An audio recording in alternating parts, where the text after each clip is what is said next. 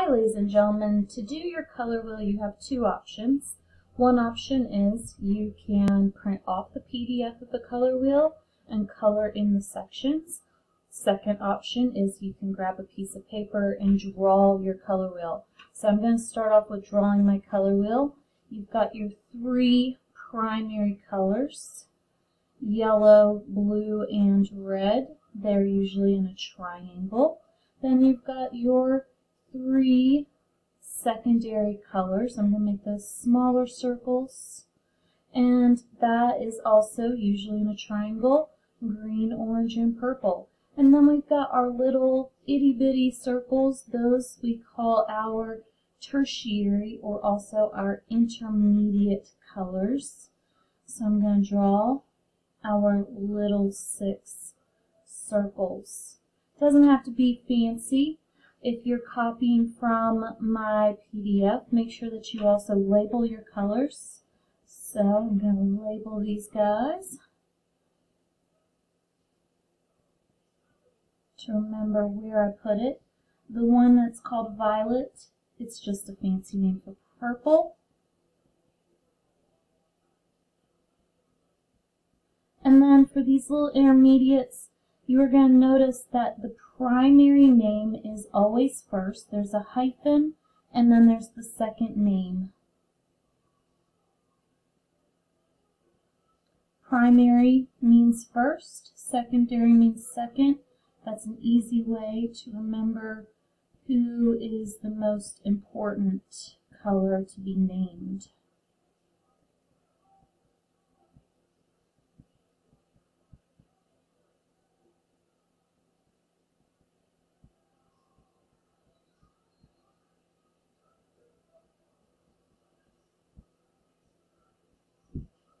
Now these arrows that are in the middle, they just mean that this color and this color are complementary to each other. Yellow cannot make purple, or also known as violet.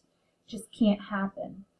And they're opposite on the color wheel. We call those complementaries. Green and red are also complementaries, can't make each other. Opposite on the color wheel, blue and orange can't make each other, opposite on the color wheel. And then these little guys, they're also got some opposites. The easiest way to remember their opposites is also the opposites that are the big guys. So yellow, green is opposite of red, violet. Green and red are opposites. Yellow and violet are opposites. So now that I've made my color wheel, it's time to apply my colors. And we all have a variety of art materials at our homes. I have probably, obviously, as an art teacher, more art materials than you guys do. I want you guys to know that whatever you have access to, it's okay to use it. Don't feel bad that you have a mixture, or if you have bare minimum, because you can make color out of anything pretty much. So let's start with plain Jane marker. If I'm going to color with the plain Jane marker, I can start out on that edge, making sure that I'm going nice and neat into my center. Done with my green. If I have only markers, I might have to do a blending with 2 markers. So I'm going to put my yellow down first for my yellow green, and then I'm going to put my green on top. I know it's not a perfect position to be in, where you probably would like to have better quality control, but some of us don't have access to the specific color called yellow-green, and that will still work. If you have access to colored pencils or these like twisties, I really like these twisties, you can do the same concept. I'm coloring in as neatly as I can. My yellow first. I do tend to like colored pencils more than markers when it comes to mixing because they're easier to mix. And then I'm going to color my green. And that shows more of a truer yellow-green. If I feel like it didn't get yellow-greeny enough, I can go back and play around, going one over the other until I like the yellow-green that's created. I want it to look kind of like a key lime. And this is my green on its own, all by itself.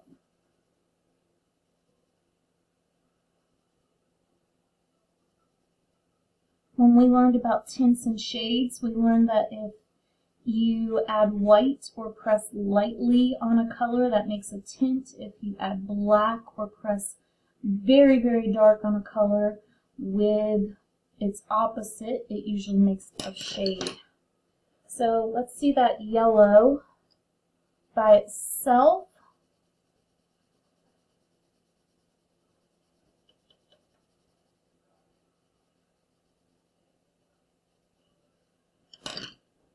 And the yellow over here by itself.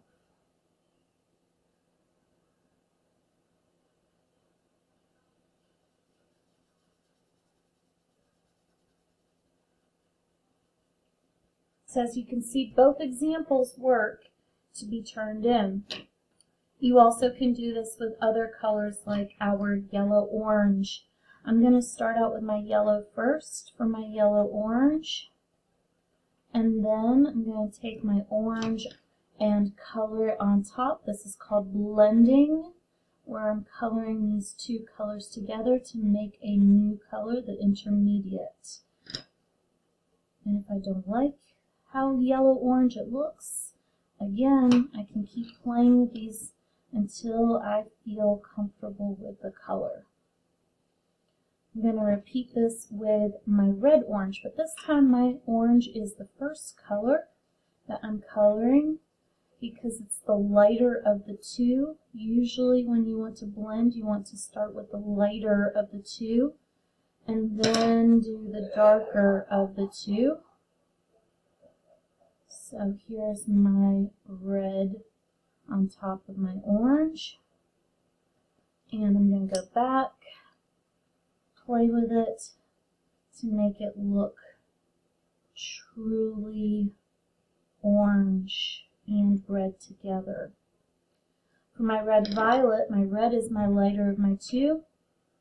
I'm going to put my red down first, and then my violet on top. The reason why we don't usually hear people say red-purple or blue-purple is it just doesn't flow as well off your tongue. That's why you hear people say the word violet. But it's not wrong to say blue-purple or blue or red-purple. Okay? And then for my violet and my blue, to make my blue-violet, I'm going to start off with my blue first because, again, my blue is a lighter color than my violet.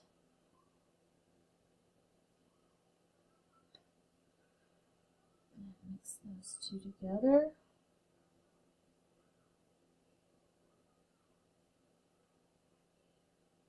And again, if I don't like how it looks, I can just go back and forth to make it have equal parts of both primary and secondary. And then for my blue-green, this is kind of a toss-up. I usually like to go with green before blue because I feel like most greens are lighter than the blues. And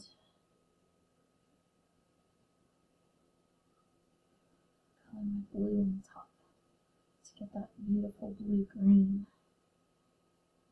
Now, sometimes we don't even have our secondary colors to create. So we have to create them from scratch. If you're in that situation, red and blue make the violet. I'm going to go with my lighter color first and put my red down. I'm having to make it from scratch.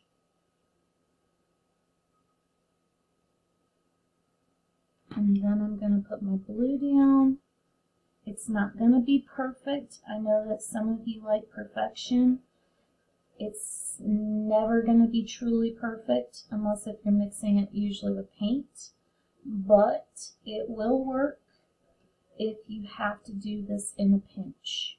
And just understand that as long as I can see what you did in your picture, it's okay. It's fine. So that is how you make violet from scratch. To make our orange from scratch, I'm going to start off with my yellow first.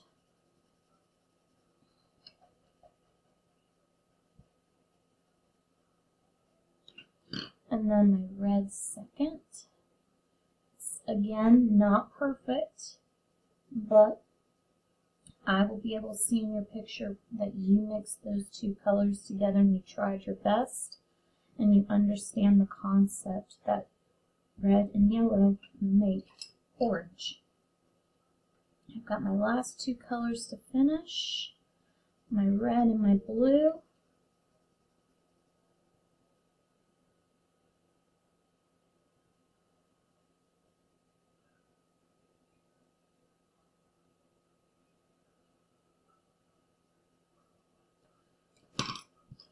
And then once I finish coloring this blue, my color wheel will be complete.